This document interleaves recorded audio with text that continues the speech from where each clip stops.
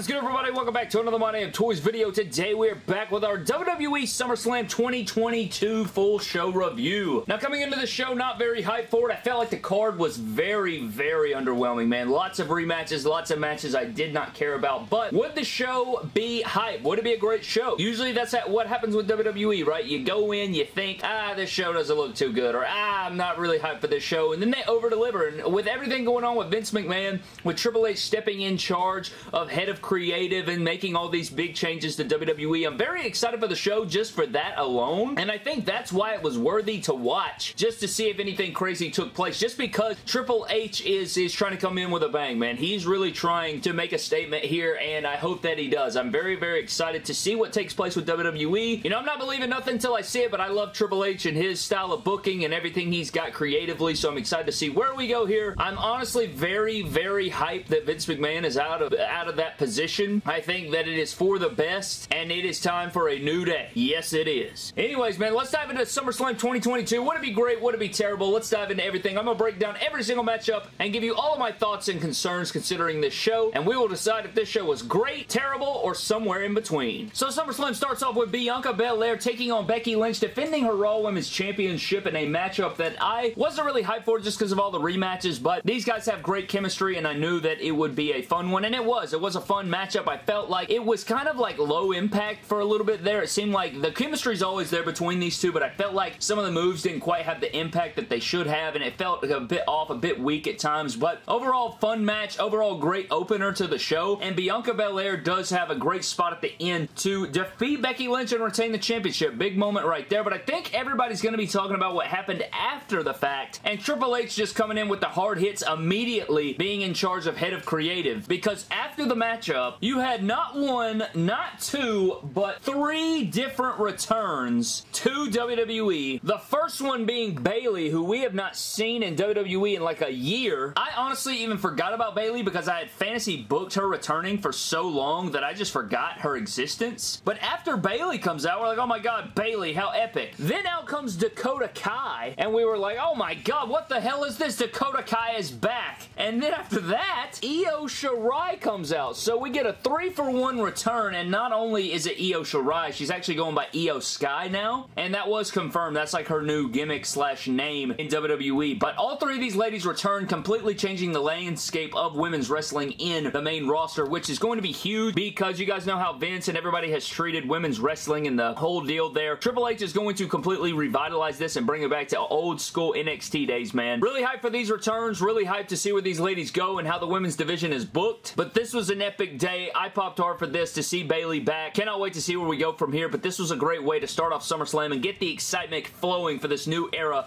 of the main roster of WWE. Next up, guys, we had Logan Paul taking on The Miz with Maurice and Ciampa in his corner. Fun little matchup. You know, I'm not a big fan of celebrities in wrestling. I'll say it every single time, but you have to give Logan Paul his credit, man. He is a bona fide stud athlete. Like, he's a really good athlete, man. You can tell by how limber he is and how well he can jump. His frog splash was impeccable. The way he can leapfrog over The Miz as he's running through the ring. You can just tell he's very flexible, very good athlete, great athletic background, great moonsault. Technically, pretty sound in the ring, looks a lot better than some other talent that I see. I just don't like celebrities in my wrestling, man. You have to give him credit. He does win with a skull-crashing finale, and this matchup was very fun and exciting, and it was energetic, and, you know, it got the crowd off its feet and everything like that. I just don't care for Logan Paul in wrestling, and sort of what I'm saying about that, my stance on celebrities in wrestling, I'll try to give you guys it and just kind of try to explain it the best that I possibly can. It's basically just celebrities coming into wrestling. I feel like it's more for a one-off or a series of matches, but the day-to-day grinding to the top wrestling, I'm just not a fan of that. You know what I mean? I think he's a great athlete. It was a fun match, but I just don't want to see it anymore after what we saw. And I think it's just because, you know, you don't see that in any other professional sport. You don't see somebody come in, and I know wrestling's a bit different because it's, you know, it's predetermined. You can do all these things, but it kind of makes the rest of them look like a joke. And I think if the guy comes in, if a celebrity comes in, not even Logan Paul, but if you come in, you have respect for the sport, you grind, and you want to get better, you put in time, I'm all for it. You know, I'll be more on board with that, but that's just how I feel about it, man. It wouldn't matter if, you know, Cam Newton retired right now. If Cam Newton wanted to walk away from football forever, which he probably is going to retire anyway, but if he wanted to walk into wrestling tomorrow, I still wouldn't be a fan of it. You know what I mean? I don't care who you you are. It really does not matter who you are. If you're not a built from the ground up wrestler and you have a professional career in another field that makes you a celebrity, I really don't want to see you in a wrestling ring. Ronda Rousey was one that won me over, but that was MMA. I feel like that's a bit different too. You know, I don't know. I just don't like celebrities in wrestling. It's just how I am. I don't know. Maybe one day it'll change. Logan Paul's a great athlete. I thought was fantastic as far as his athleticism and how he looked. His frog splash is one of the best in WWE. I mean,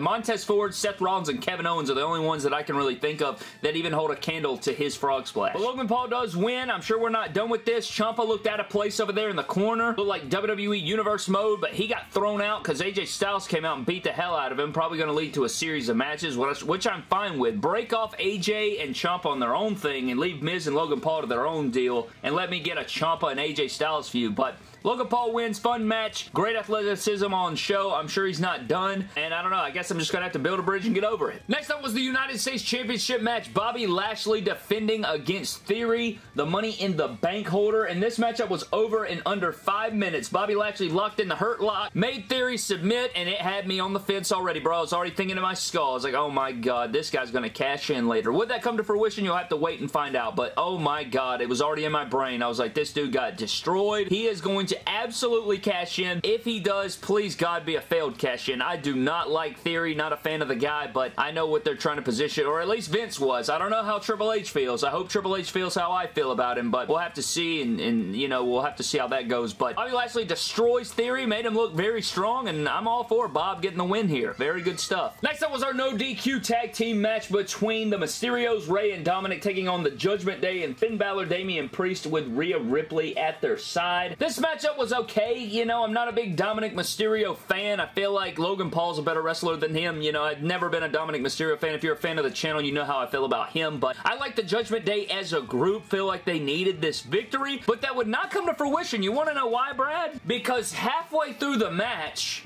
a staircase lights a flame, and out comes Star-Lord cosplay Edge. Comes out there. Actually, let's get him out here in front. Let's get him right here. Let's put it, yeah, perfect, right there. Edge comes out, beats the hell out of everybody, spears for everybody, and the Mysterios end up winning the matchup. It's no DQ, right? It's no DQ, so out comes Edge. I'm guessing we're probably going to get some sort of 6-man mixed tag, or Edge versus Finn Balor going into the net. I don't know. I don't know where we're going from here, but yeah, that's how this one kind of unfolded, which I was okay with as far as storyline. It makes sense. You know, the Judgment Day did kick Edge out of the group. It only makes sense for him to return and get that, you know, comeuppance there, but he comes out, he kind of had like the brood look still. He had fire and flames and all kinds of look. He looked like Star-Lord, though. He had the red jacket, he had the haircut. He was looking pretty good out there, but he came out there, raised hell, and he cost Judgment Day the matchup, which I don't know. It just the matches on this show are very just blah. It just doesn't feel big enough for SummerSlam, but you know, it is what it is, man. Next up, guys, we have Pat McAfee taking on Trash Corbin in a singles match. Not a match that I'm really invested in, you know. I understand the history, which is cool. It plays into the story and stuff. It's just, again, with the celebrities in wrestling, and I love Pat McAfee. I love his show. I think he's charismatic. I think he's great at what he does on commentary. I think he's a pretty solid wrestler and great athlete, you know. It's nothing against anybody that comes in from the celebrity world. It's just how I feel about it, you know. I like him a lot more than Logan Paul, and at least he had that gateway into wrestling by him starting off on commentary and kind of morphing in there, but at the same time, man, I still feel the same way, you know. But Pat McAfee does pick up the win over Trash Corbin. That was kind of ugly, you know, like it wasn't a clean victory because he pushed Trash Corbin into the ref falls down, kicks him in the nads, hits him with a ugly Panama Sunrise, and picks up the win. Now that I think about it, it may have been a Canadian Destroyer, but it was ugly nonetheless.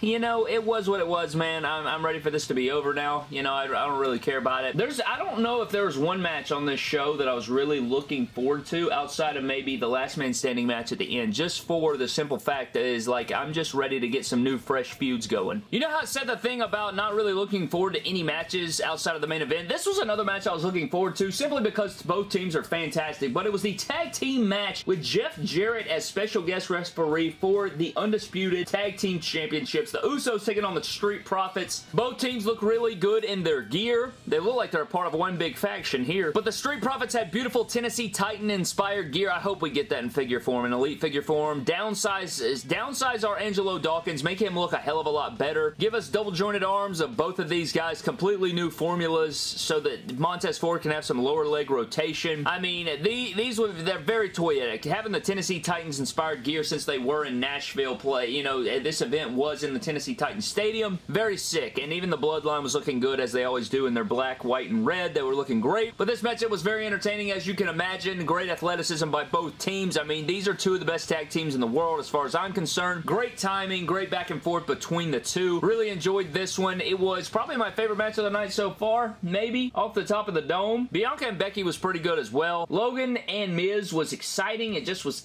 you know, just didn't really care for the celebrity thing, but this was a fun matchup. The Usos do retain, though. I honestly didn't, I don't know how I felt about that. You know, I think that it's fine to keep the streak going. You know, they have like a 380-day reign going right now, which is kind of insane. You don't really think about that. But anyways, the Usos do retain, continuing on with the Bloodline, and I'm all for it. You know, I don't really have an issue for it at the moment. We will have to see how it changes as Triple H takes command of creative, but we will find out sooner rather than later. Next up, guys, was our SmackDown Women's Championship match. Liv Morgan defending against Ronda Rousey. Two women that I like in WWE. I think that, you know, I enjoy Liv Morgan winning the championship. I thought that she's been getting better and better. Cashing in and winning was great. I like Ronda Rousey as well. Not on the mic. Her character work is dog shish, but usually in the ring she's pretty good. But this matchup was terrible. It was so underwhelming. Like, what the hell happened, man? It seemed like there was an audible or something. It was just very odd the way everything transpired here. Very quick-like. I don't even know how long this match was, but it was not very long at all. I don't know the official count, but it was very short. It was very short, and it was a weird pinfall. Ronda Rousey trying to lock in the arm bar, and then Liv Morgan like tilted her up, so her,